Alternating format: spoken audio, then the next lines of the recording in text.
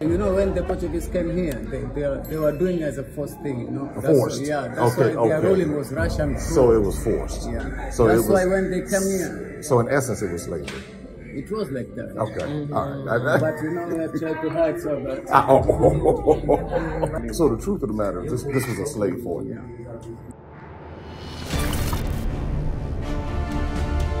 When I arrived in Mombasa, Kenya, I was told one of the popular destinations was Fort Jesus.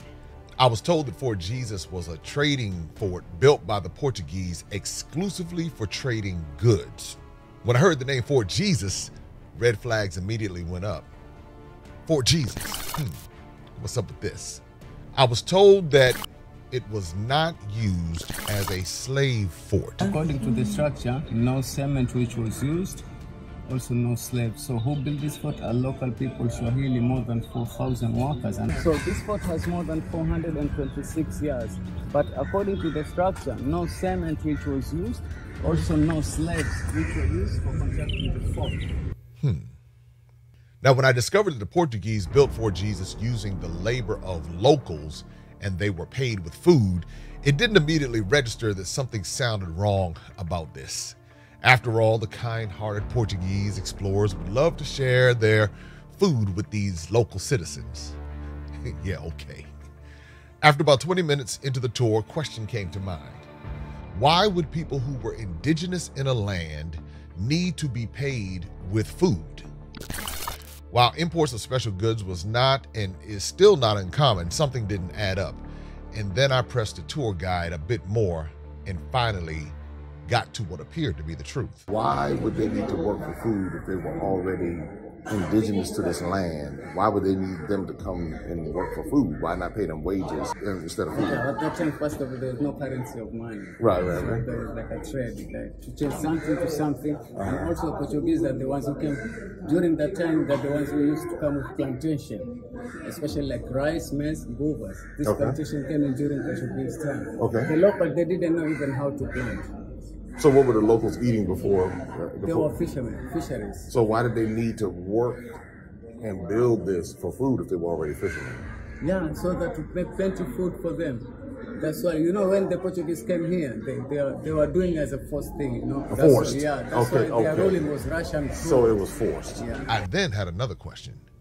After he acknowledged that it was by force, he then proceeded to spill the real beans on everything. So in essence, it was slavery. It was like that. Okay. All right. But you know, we have tried to hide so that. Here's the concern.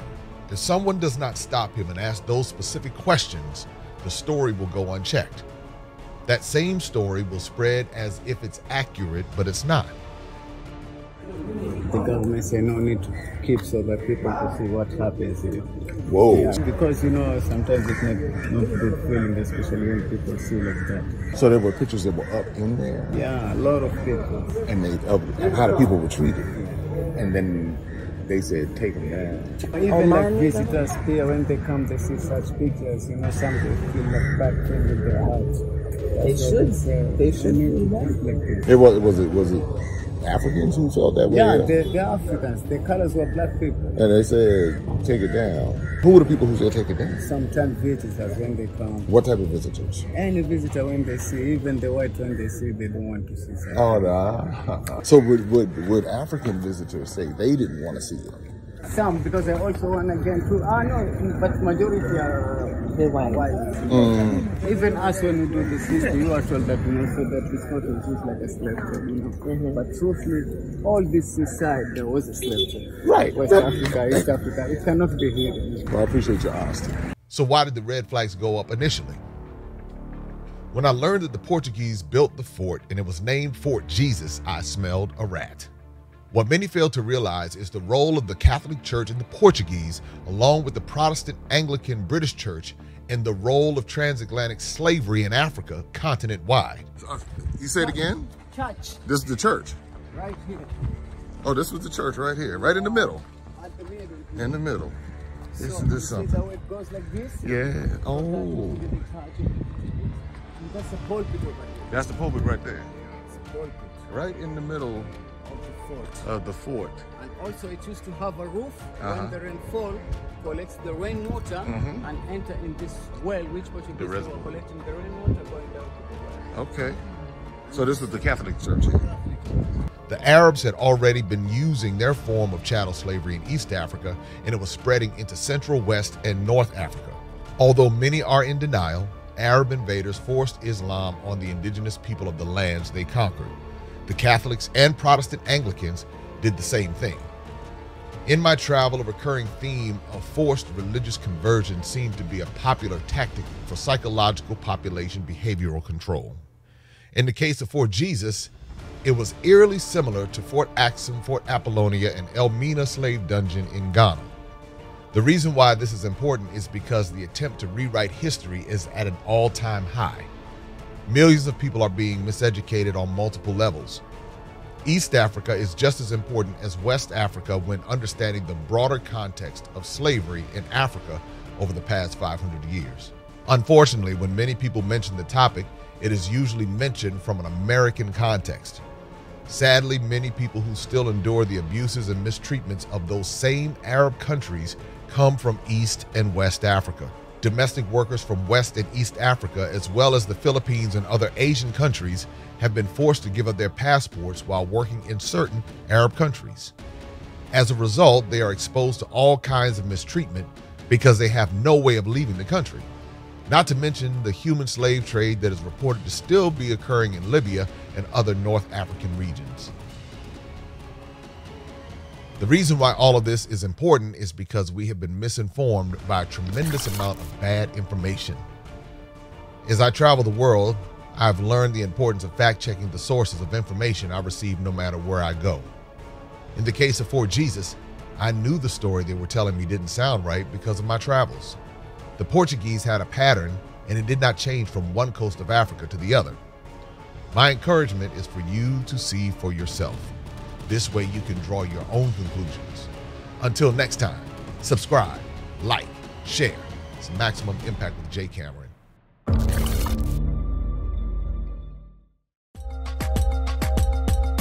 Open up your eyes and see all the fun and mystery.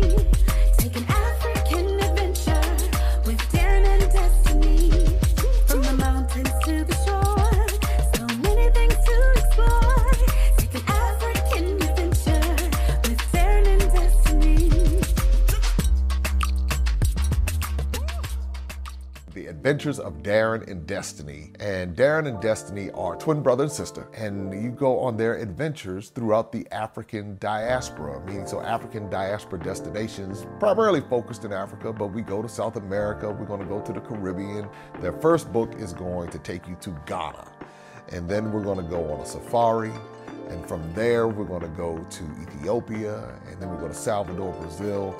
And what the goal is to be able to inspire curiosity in the continent of Africa, in our children from a very young age, and to really tell a more accurate story. Most of our children are exposed to negative images, late night infomercials about how bad things are, everybody's sick, everybody's poor, everyone's uneducated, but that's simply not true. So what Darren and Destiny and their family do is they go to different African destinations. They are learning about these different places. You're beginning to see positive images, but still telling the truth. I mean, that's the important thing, to tell the truth about some of the things that have occurred. But it's all done on our children's level so they begin to understand it. And it begins to pique their curiosity. They begin to learn more.